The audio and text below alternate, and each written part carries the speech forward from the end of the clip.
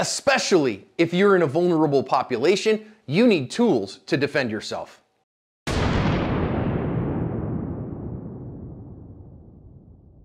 Hi everyone, welcome to the Active Self-Protection channel. I am your host, John Correa. I am grateful that you're here for today's lesson. It comes to us from Meade in Washington. Today's video is brought to us by Mantis. The Mantis family of products is integral to ASP staff building handgun and carbine skills and are your most economical and fastest path to improvement in your skills too. Whether you choose the X10, the Laser Academy, the Blackbeard, or use them all in concert, they will help your practice be more effective, efficient, and fun. Go check them out, pick up a unit, and thank them for sponsoring today's video. You can see this is like a trailer used as an office. This isn't a retail establishment. Doesn't look like a place that we expect, the public to come into. But this dude's banging on the door, and the 71-year-old woman is going to go and answer that door, and he is completely non-compass menace. We have audio of their interaction here in just a second. It's pretty serious. Let's listen in and hear what happens. Oh, you asshole! You asshole! Give me your keys! Give me your keys! Give me your keys! Where's your keys? I don't have any Give me your keys! keys! Get out of here! Give me your keys! Go! Give me the keys! Where are they? No! Where are the keys at? No! Where's the keys? No! Where's the keys? I don't have any! No! Go away! Go away! Go away! No! Just go! I don't want to. Go away! I have to play Go! Go! Okay, come here.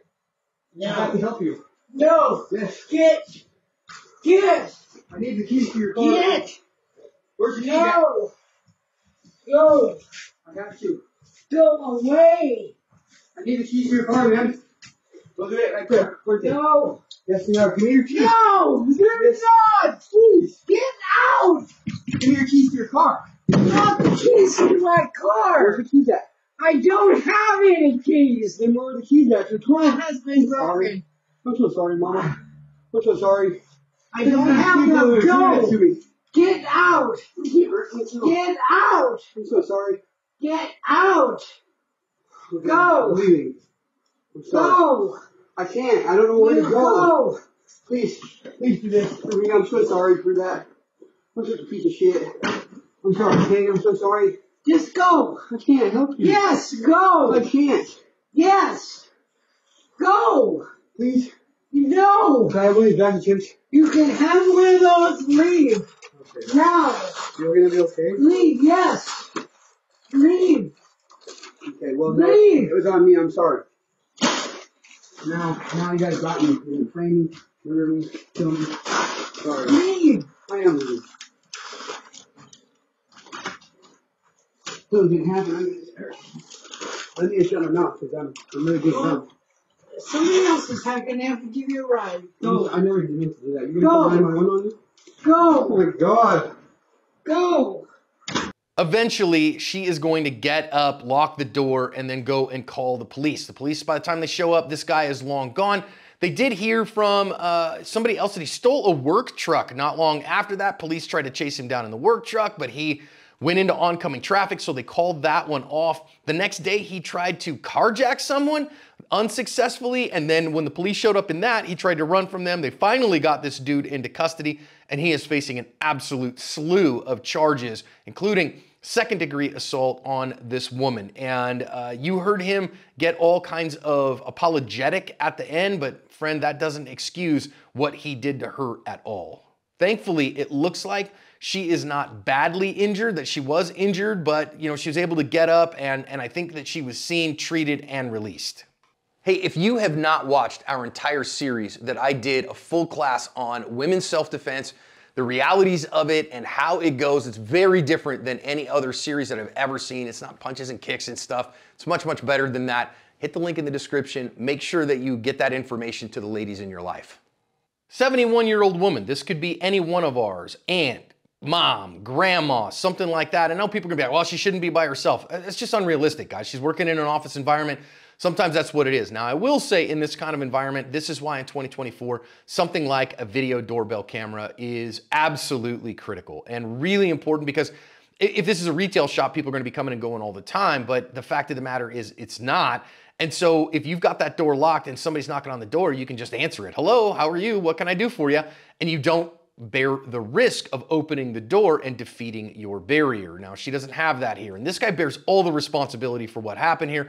It's heinous and evil what he did. Clearly, he has some significant problems. I don't know if it's mental illness or drug-induced or what, but clearly what this guy is doing is completely nonsensical. And now, of course, you know, he is going to do what is just heinous and knock her down and hit her in the face multiple times. Now, ladies, I'm going to say, you and only you are responsible for you in this moment. Nobody's coming to save you, right? I don't care if you're 71. This is a kind of moral evil that these guys have. So you got to have, number one, some empty-handed skills. Number two, some skills off your back. Number three, yeah, I would suggest you carry a firearm. Now, she couldn't use it right here, right this second.